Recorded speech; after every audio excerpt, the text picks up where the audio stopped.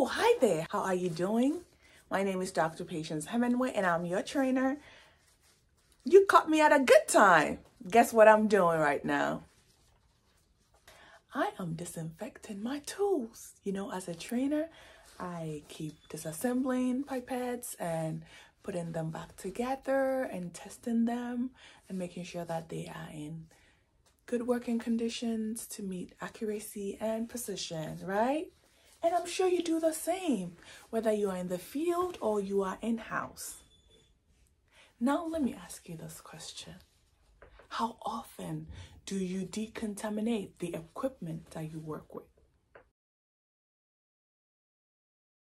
I mean, your laptop, your printers, your scanners, and your handy-dandy tools that you use to make life easier for you.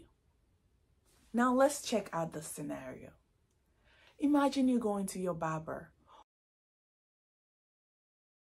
or for a surgery or to the salon, and your barber just finished trimming someone's hair, and right next he just moves the person out of the seat and puts you in the seat and start using the same tools on you without wiping them down.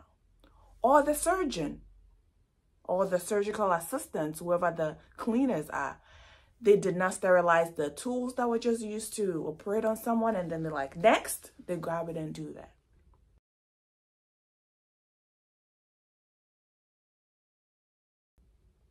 How would you feel? Would you be comfortable with that?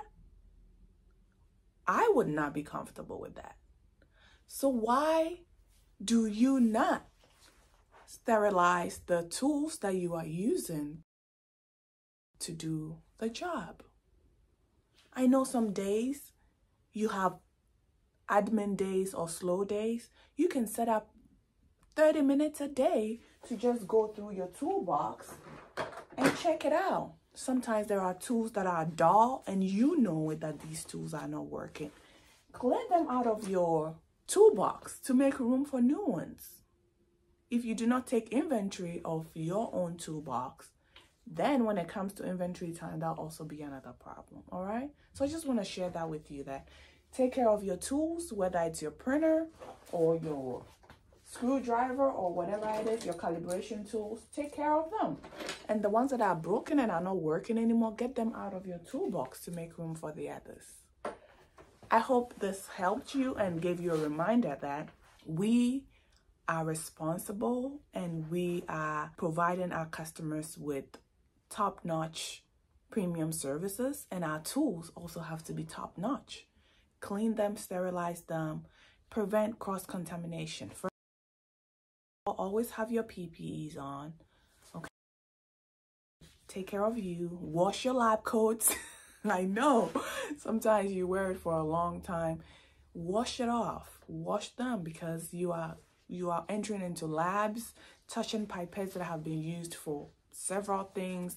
Pathogens and particles and everything can be on them. Wash them as often as you can. If you do not have enough lab coats, ask your manager. They will give you one, so when one is clean and one is dirty, you can just switch up so it doesn't affect your workflow. All right?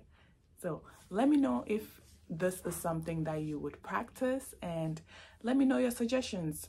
How do you do yours? Do you do it every Monday? Do you do it twice a month? Or do you do it after every account or after every pipette? How is your workflow? The more we share with each other, the more we can encourage the new people who are just joining us on board to be able to also keep their workflow going and to have good tools to work with. All right? Thank you so much and have a great day. Thank you for all your services, for helping Eppendorf be that #1 service provider, improving living conditions around the world for our research labs. Bye-bye.